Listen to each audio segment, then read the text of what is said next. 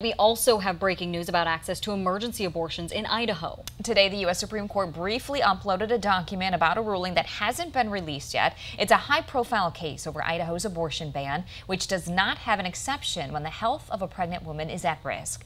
Bloomberg News reports the document appears to indicate the justices voted to dismiss the case. That would mean a lower court order requiring access to abortions in emergency situations would be reinstated. However, this leak is just a draft, and it's not clear if the final ruling will be the same. Supreme Court justices can change opinions up to the moment they are released.